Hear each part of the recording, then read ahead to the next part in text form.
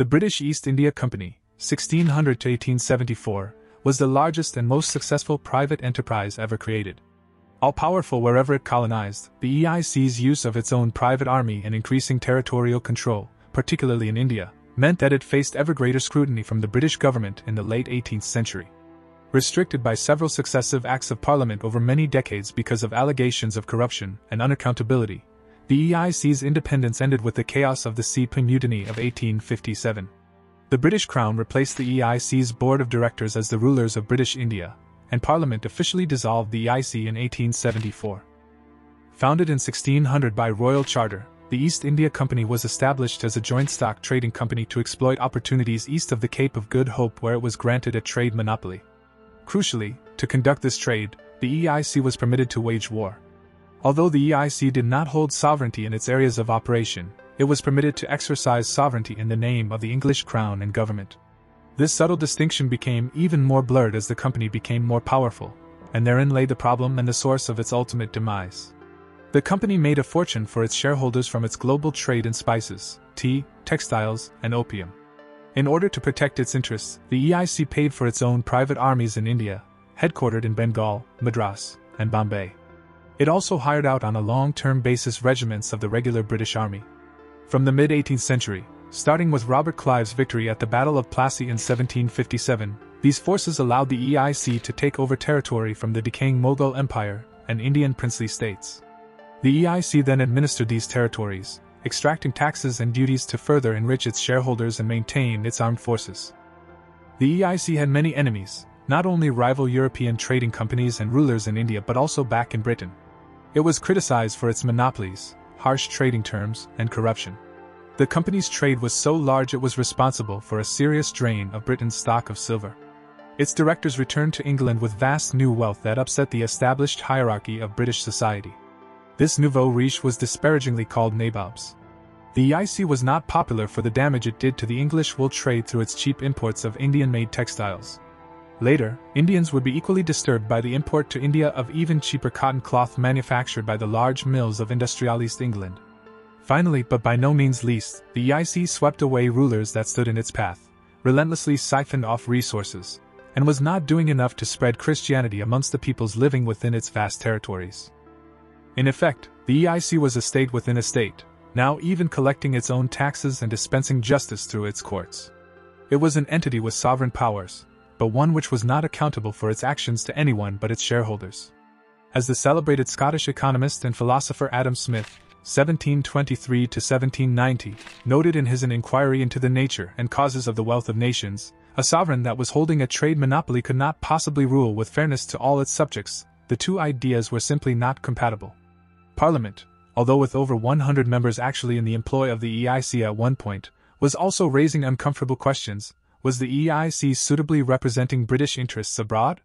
Did its trade monopoly not infringe upon the potential growth of other British companies? One of the first ominous signs for the EIC directors that their long process of enrichment might be coming to an end involved the return of Robert Clive, 1725 to 1774, to England. With rumors rife that the former governor of Bengal's vast riches had largely been gained through corruption, Parliament set up an inquiry into Clive's affairs in 1773. In the end, Clive was honorably acquitted, but his advice to Parliament to take over the EIC was not heeded.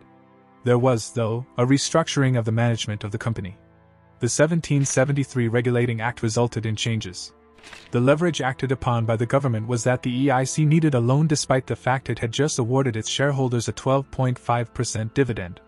There was the appointment of the first Governor-General of the EIC, Warren Hastings, 1732 to 1818, who now governed with a board of 4 advisors.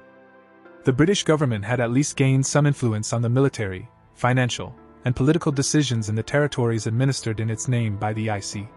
The greater interest the British government began to take in India was likely a direct result of the loss of its colonies in North America in 1783. Hastings was specifically charged with reducing corruption, mostly the convention of traders indulging in private trade and accepting bribes from future contract holders. All private trade by EIC employees was prohibited, and salaries were increased. Hastings also attempted to stop the worst of the abuses carried out by local EIC agents on indigenous peoples. Rather ironically, given his original brief, Hastings was himself investigated for corruption when he returned to England in 1785. The Whig politician Edmund Burke, 1729 to 1797, was particularly scathing of what he regarded as yet another nabob. Even worse in Burke's eyes, Hastings had sullied the name of Britain in India and on the international stage by stealing on a grand scale and acquiring for the EIC all the landed property of Bengal upon strange pretenses. Once again, prominent members of the British Parliament were aghast at lurid tales of the EIC's policies in India, and many sought to bring the company under much greater scrutiny and control. Reform was not straightforward, though, when dealing with such a commercial giant. Many MPs remained in EIC employ or were shareholders, 23% in the 1770s. Further, the British monarchy was not in favor of infringing on private property. Still, the burning question of the day was, why was this private company with private interests being allowed to conduct itself like a state but without any of the constraints of an electorate or any of the scruples of justice? The atmosphere of the time was relevant here. Political philosophers were now influencing politicians in Britain with their thoughts on the importance of individual liberty, government by consent, and rule through justice. The 1784 India Act did restructure the top management of the EIC once again, and Parliament installed one of its representatives on the now all-powerful Board of Control based in London. The India Act stipulated that the Board of Control superintend, direct, and control all acts, operations, and concerns which in any wise relate to the civil or military government or revenues of the British territorial possessions in the East Indies. For the moment, government interference remained largely limited to oversight rather than regular intervention, but the cumbersome bindings of red bureaucratic tape were growing ever tighter on the liberties long taken by the EIC. In 1787, Hastings was impeached by Parliament and charged with high crimes and misdemeanors.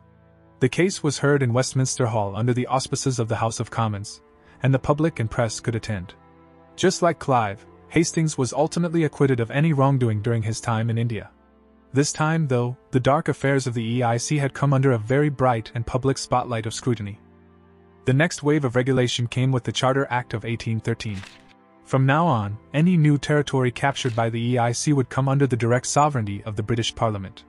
In addition, the EIC's trade monopoly in India was ended, and it had to end its ban on missionaries in its territory. Further control came following the global economic crash of 1825. The EIC got itself into financial difficulties and required a bailout from the British government. The loan was forthcoming, but the catch was further regulation of EIC affairs. The 1833 Charter Act further tightened the noose around the neck of the EIC. The Act removed all limitations the EIC had set on immigration to India. The company's monopoly on trade with China also came to an end.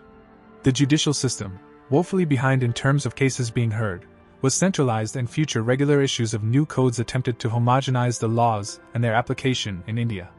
Perhaps most importantly, this charter enlarged the ruling council and gave it and the Governor-General the power to create legislation applicable to everyone resident in EIC territory. In 1835, for the first time, the company issued a coinage that was legal tender in all its presidencies and in the Indian princely states. The 1853 Charter Act reduced the EIC's powers again so that the EIC was now nothing more than a managing agency for the administration of India subject to the British government's direction in matters of policy. The great trading company was very much like a British colonial administration elsewhere in all but name.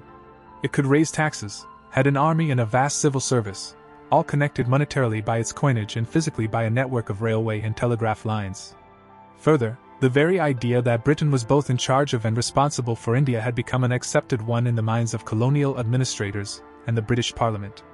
It had been a long and progressive process to reign in the EIC, but the final closure came in one climatic and bloody disaster. In 1857, the EIC was rocked by the Sepoy Mutiny, which started with Indian soldiers, sepoys, in the EIC army rebelling against their officers. The unrest quickly spread to involve several princely state rulers and Indians of all classes.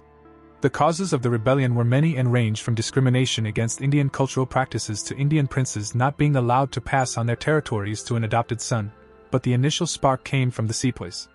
Sepoys protested against their much lower pay compared to British EIC soldiers.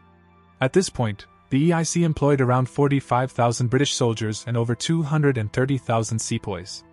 The sepoys took over important centers like Delhi, but their lack of overall command and coordination meant they could not win against the superior resources of the EIC, especially when 40,000 troops were shipped into India by the British government. After the mutiny was quashed, the sentiment in Britain was that such an important colony as India could no longer be left in the hands of a private company. The British Crown took full possession of EIC territories in India with the Government of India Act of August 2, 1858. The EIC armies were absorbed into the British Army, and the EIC Navy was disbanded. The most aggressive and utterly ruthless private company ever yet created was effectively nationalized. So began what is popularly termed the British Raj in India.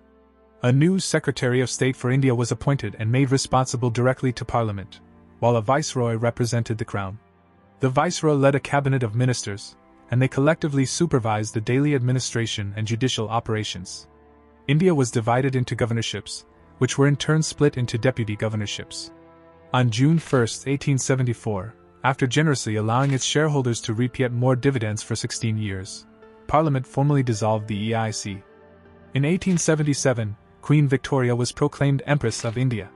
The East India Company was no more.